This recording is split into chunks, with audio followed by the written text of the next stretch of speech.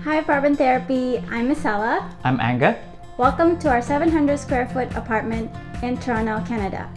This home is very personal to us because we designed everything ourselves. We designed how it's going to look like. We made everything ourselves. I think what describes our style is minimalistic and Scandinavian. Every furniture and the decor in our home must have purpose. My favorite part of the home is the kitchen. Before, the kitchen was dark and old, and we wanted the kitchens to be the center of our home. Every detail in the kitchen, we thought of it carefully. We use a lot of bins and labels like Lazy Susan or jars to make sure everything is organized. We put away everything right after we use it. To be minimalist is to have less clutters. We are both from Indonesia, and I'm working here as an engineer. I graduated with a nursing degree, but I'm currently a stay-at-home mom.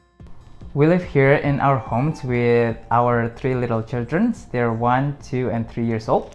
Living with 3 little boys is a lot of fun and a lot of work too. Of course, it's a lot of fun because we get to play all day. Kids like to run around, and they like to go to one side of the house to another side of the house. And I think having an open space for them to be able to do that and just to be kids, really what we thought about when we redesigned this home.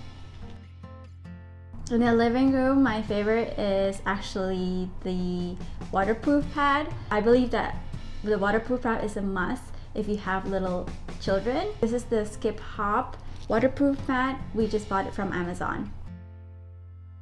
Our proudest DIY project was the kids' room.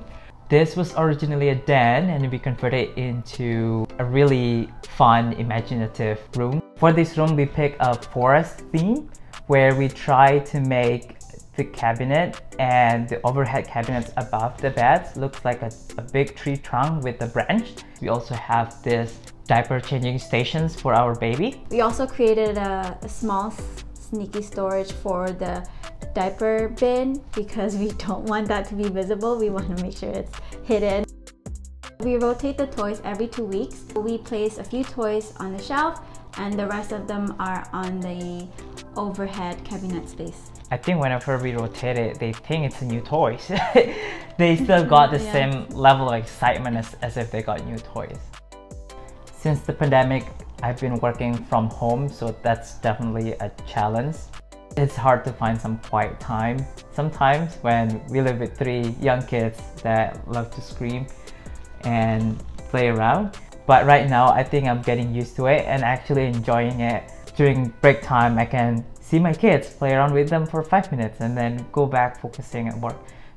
Here is our main bedroom. We turned part of the closet into an office space for me to work from home.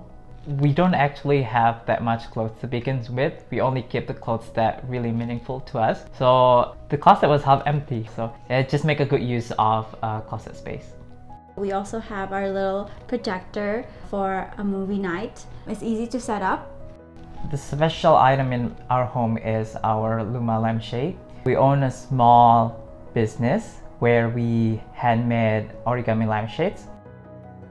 We originally just made it for ourselves and it turned out really beautiful. We got the inspirations from our son. He loves shapes and geometrical objects. The way they're so creative kind of inspired us to be creative as well. We love to work together in everything. That's actually our favorite date activity. We wouldn't be married if we're not a good team. Yeah. It's a lot of stressful work that we do here, right? With kids and stuff. So we have to make sure that we are a good team. Yeah. I think for me, the definition of home is where my family is. We use a lot of photos of our kids. We use a lot of their artworks to make it really personal and meaningful to us. I know it sounds like cheesy, but home is really where the heart is, right?